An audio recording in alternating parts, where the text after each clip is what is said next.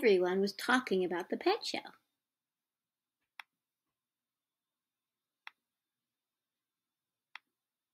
The kids told each other about the pets they would bring. Matt said he would bring ants. "I'm going to bring my mouse," bragged Roberto. "What are you going to bring, Archie? The cat?" "Uh-huh," said Archie. The next day, they all got ready for the pet show. "Where's the cat?" Archie called. "Anyone see the cat?"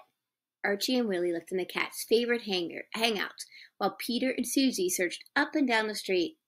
No cat. Archie's mother came to the window. "Where can the cat be?" He asked her. "You know how independent he is, Archie. You never know when to expect him. But I expect him now. It's time for the pet show."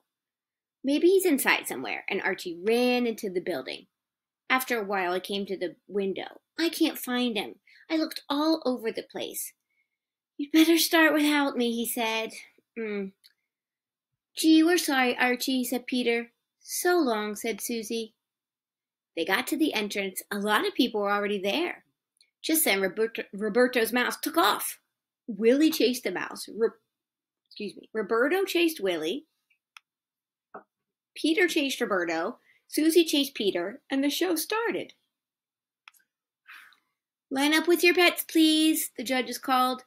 They walked up and down, looking carefully at every pet and asking, "How old is your pet?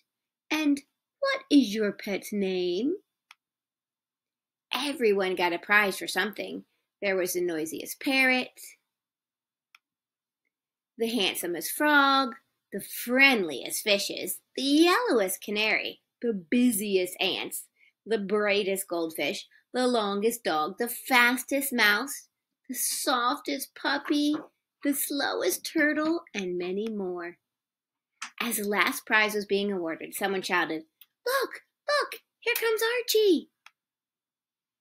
"Hello, you're just in time," a judge said. "What's in the bag?" "My pet." "May I see it, please?" At that moment, the cat showed up. The other judge called out, "A blue ribbon to the nice lady for the cat with the longest whiskers." Before anyone could say anything, he pinned a blue ribbon on the old woman and came back to Archie. "What kind of pet have you got in the jar?" "A germ," answered Archie. And what's your germ's name?"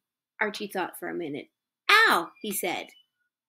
The judges whispered to each other. "A blue ribbon for Al, the quietest pet in the pet show," the judge announced. As everyone was leaving, the old woman came over to Archie. "He's really your cat, isn't he?" she said.